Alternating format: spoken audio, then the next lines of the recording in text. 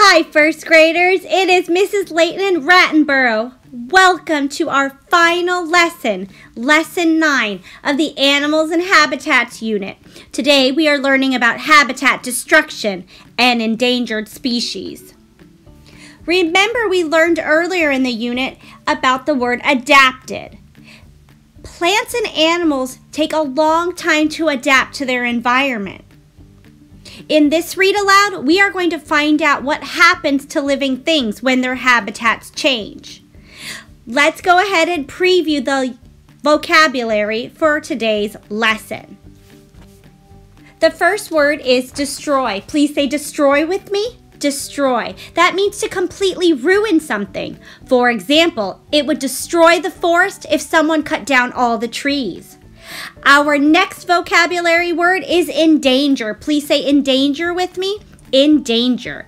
To put in danger or harm's way. To create a dangerous situation. For example, a forest fire would endanger all of the animals that make the forest their home. Our next vocabulary is endangered species. Please say endangered species with me. Endangered species. Thank you. A species present in such small numbers that in the future it may no longer exist. For example, the bald eagle used to be an endangered species because there were very few alive and people were destroying their habitat. Our next vocabulary word is extinction. Please say extinction with me. Extinction. That is the end of a species because the death of all of its members. For example, dinosaurs once lived on Earth but faced extinction because of the changes to their habitat. Our purpose for listening today, what is the learning goal, scholars? It is to find out how habitat changes have affected Mrs. Layton's favorite animal, the bald eagle. Rattenborough here, delivering the final installment of our exciting Habitats adventure. We have traveled all around the world looking at some of the different habitats where plants and animals live. A lot of those habitats, such as the Arctic and the Sonoran Desert, have climates to which you and I would have a tough time adapting. Remember, scholars, that the word climate means the kind of weather a place normally has. As we've seen, however, there are different living things in each habitat we have visited. Because some living things are so well adapted to the specific conditions of their specific habitats, any large change in their surroundings could make it hard for them to survive. Just think what would happen if it got even a little colder in the desert. Some of those animals who are so good at keeping cool wouldn't know how to stay warm. Or what if it stopped raining in the rainforest? What would happen to all of those plants that need lots of water? Or what if something happened to disrupt the food chain of a certain animal? If that animal relied on a certain type of plant or animal to eat, and that food source was taken out of the habitat, that animal would no longer have the food it needs to survive. Sometimes habitats change because of the temperature or weather changes, but unfortunately, people often affect habitats as well.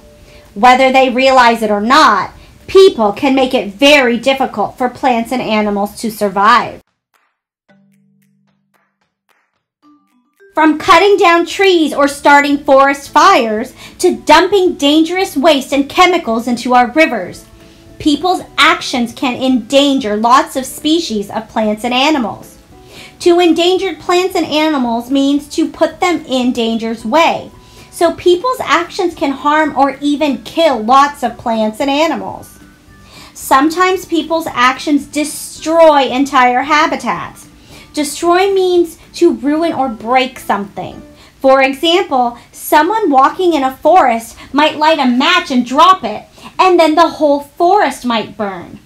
Even if they were not harmed by the fire itself, many animals that used to live in trees would no longer have a place to live.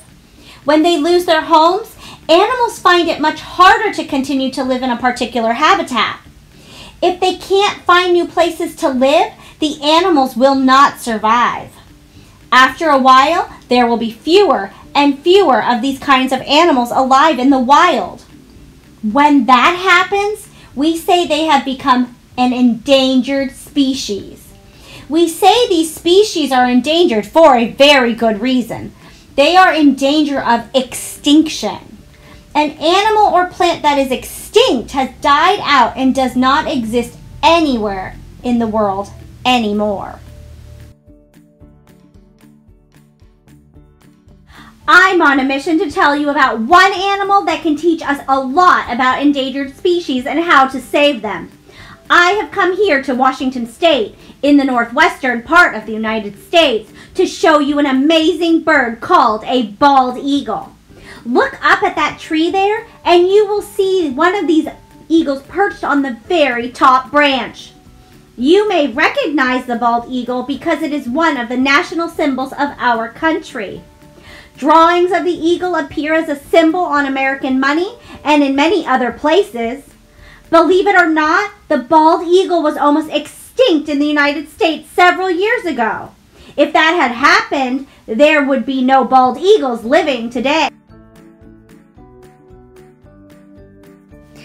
Scholars, it is comprehension question time. You have 2 ways to complete this.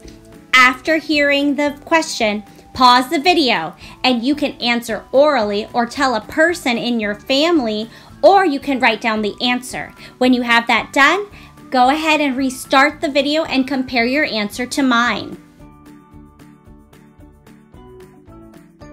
Number 1. What is an endangered species?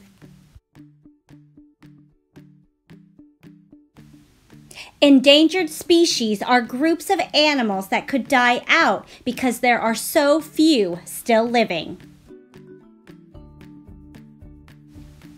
Number 2. What is extinction?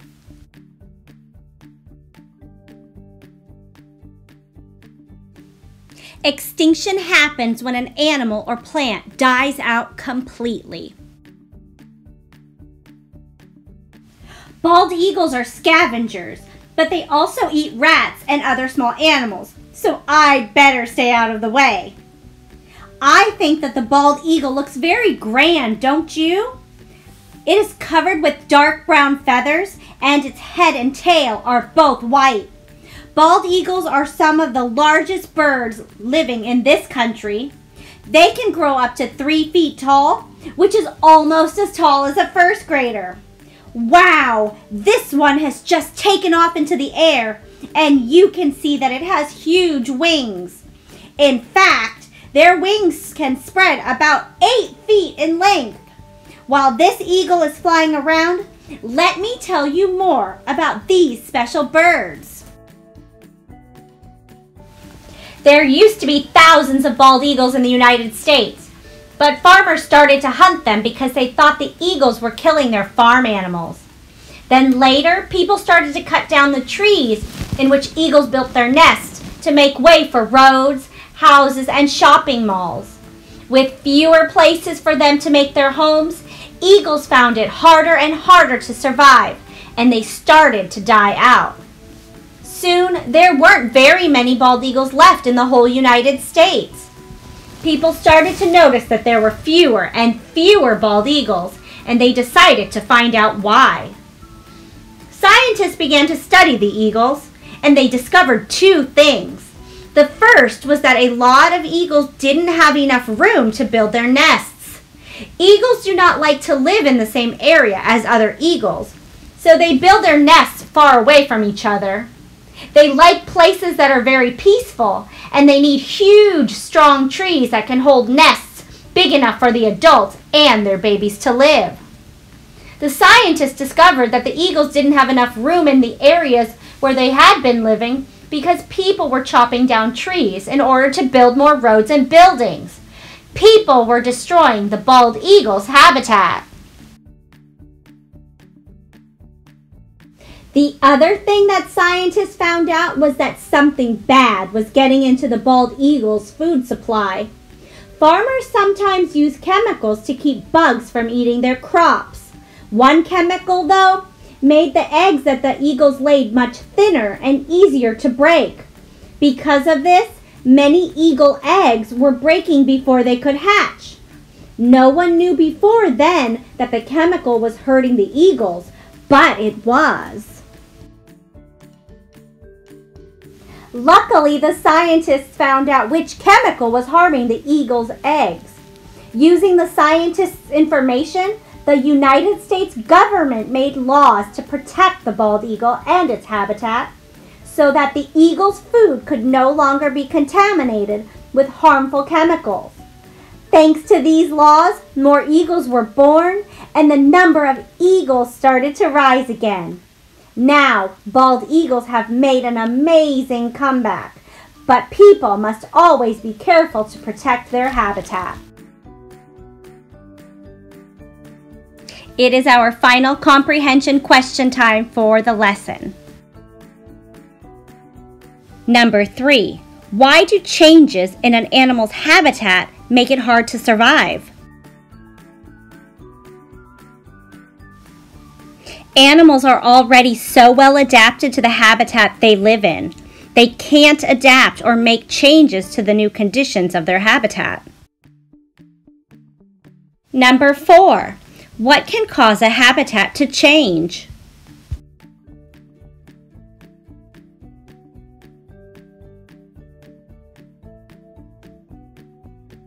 Habitats can be affected by changes in both the temperature and the weather and people's actions. This bald eagle has returned to its nest up in that tree. Maybe it has some chicks up there that it needs to feed, or maybe it's just trying to keep warm. It is pretty chilly. And speaking of returning to the nest, I'm afraid it's time for me to go home now. I've really enjoyed our trip around the world's habitats, and I hope you have too, scholars. Mrs. Rattenborough and my kids miss me, and to tell you the truth, it's been a dangerous expedition for me. I'll be glad to get out of the danger and into the safety of my lovely home under the steps. Home, sweet home. Or maybe I should say, habitat, sweet habitat. Goodbye.